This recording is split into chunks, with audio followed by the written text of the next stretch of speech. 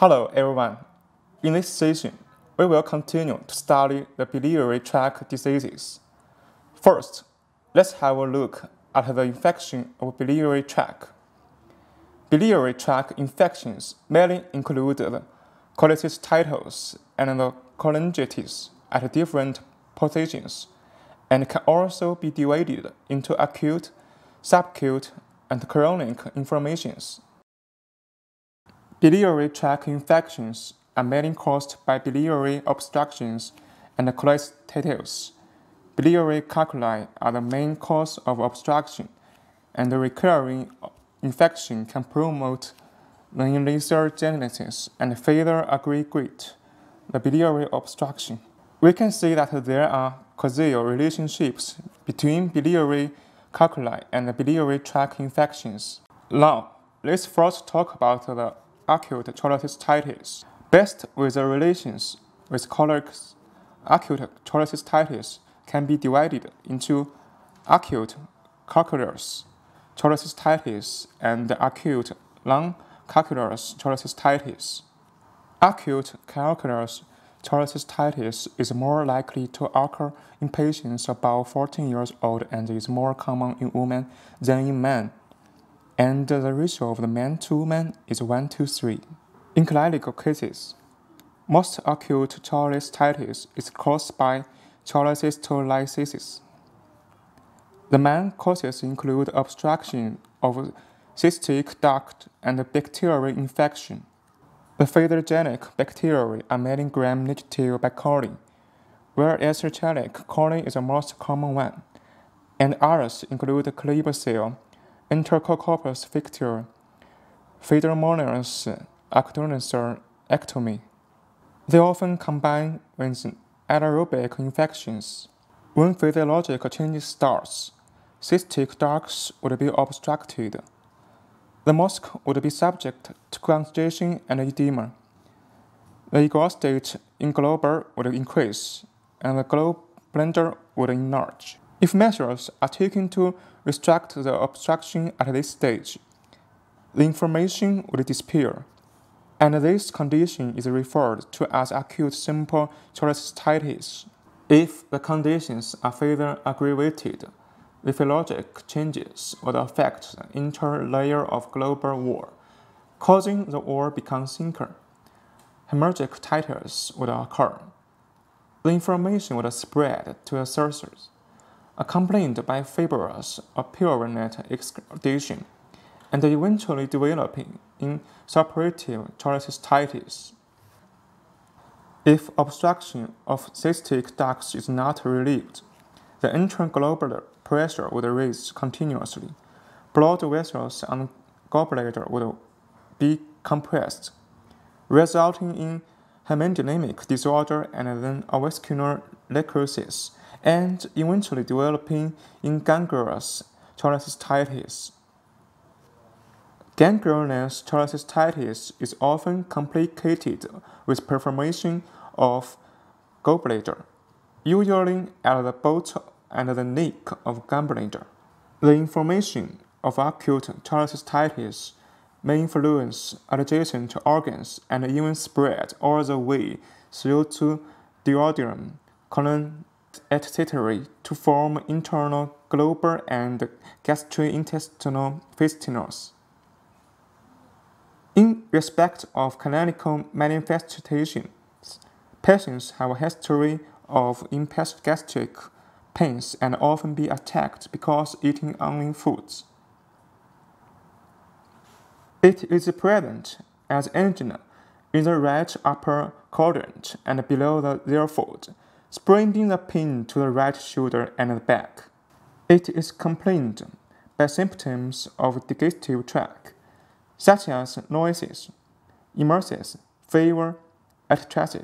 In physical examinations, tenderness in the right upper quadrant and rebound tenderness and muscular tension of different degrees will be discovered. It would be positive to morphic sign the enlarged gallbladder can be reached. The lab test would indicate the increase of white blood cell and left shift. Through the B ultrasonographer, we can see globe center is enlarged. The wall of the globe is synced, which is greater than 4 millimeters. The double quarter sign of apparent edema is often indicated. And gallstones give out strong air cool, followed by sound shadows. The accurate rate of the B ultrasonograph is diagnosed acute cholecystitis is 85% to 95%. Next, we will talk about the diagnosis and the differential diagnosis of these diseases. When combine a typical clinical manifestation with lab tests and the immunologic examination, these diseases can be easily. However, a differential diagnosis should be carried out with such as diseases as peptic unclear performation, acute pancreatitis, high appendicitis, hypotypostomy, carcinoma of gallbladder, carcinoma of colon and hepatic fracture, a defective performation of small intestine, phenomenal, pernicious, hypothesis, etc. In respect of treatment, acute calculus cholecystitis needs to be operated eventually, and in principle, a selective operation should be arranged as long as possible. First, non-preoperative treatment can be a treatment approach as well as a preoperative preparation. The methods include abrasive infusion, ventral supplementation, correction of fluid, electrolyte and acid-base metabolism disturbance, antibiotics effective to gram-negative bacilli and anaerobic bacteria may be used for inflammation prevention, and antipyretic, pain-killing, anti-inflammatory, and curative medicine can be used in the meantime.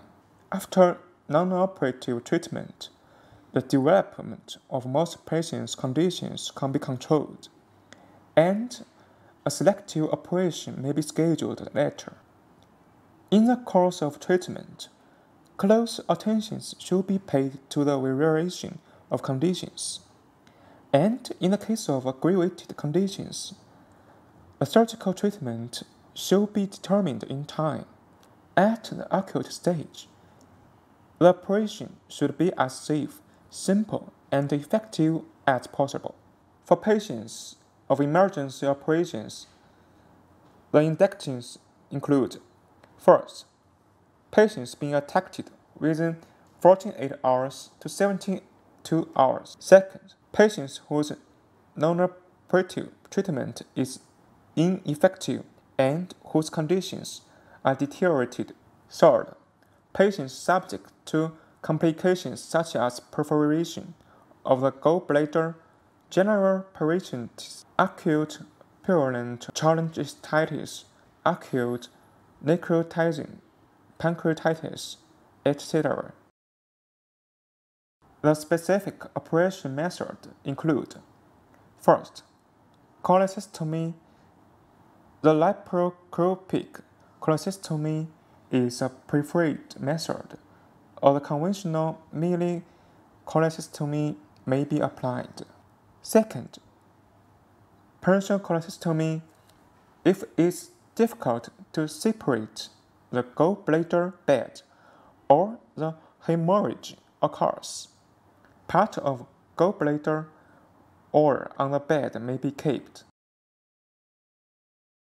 Third, for patients in critical conditions or during the operation, there is local serous adhesion or unclear automatic relationship. The neostomy may be carried out first to pressure relief and joining, and the cholecystomy may be conducted 3 months later. Fourth, percutaneous transhepatic gallbladder drainage guarded by ultrasound. This procedure can be used to reduce the pressure in the gallbladder, and a selective operation may be scheduled after the acute stage. It is suitable for suppurative cholecystitis patients who are in critical conditions and not appropriate for operation. Acute lung calculus cholecystitis. Next, let's study the acute lung calculus cholecystitis. The incidence of acute lung calculus cholecystitis accounts for 5% of acute cholecystitis. It may occur at any age and is more common in men than in women. At present, the etiology is still unknown, and when patients in critical conditions with a serious trauma or having been using parenteral nutrient for a long time suffering a pain in the right upper current accompanied by fever, we should be alert about these diseases. During a physical examination, if a patient shows an epigastric tenderness and signs of parenteral invasions, it's positive to morphine, or the enlarged gallbladder can be reached. Further examination should be carried out in a timely manner. This disease is hard for diagnosis through the ultrasonograph at the early stage, but CT can do some help. And about 1978 patients can be definitely diagnosed after the radioisotope scanning of the hepatobiliary system. It is easy to cause the necrosis and the perforation of gallbladder, and therefore should be treated through operation soon after the diagnosis. It may be treated through the cholecystomy. The cholecystomy or the percutaneous transhepatic gallbladder drainage. Patients without a definite diagnosis or with mild conditions should be provided with active non-operative treatment under close observations. And once the conditions are deteriorated, an operation should be carried out in time.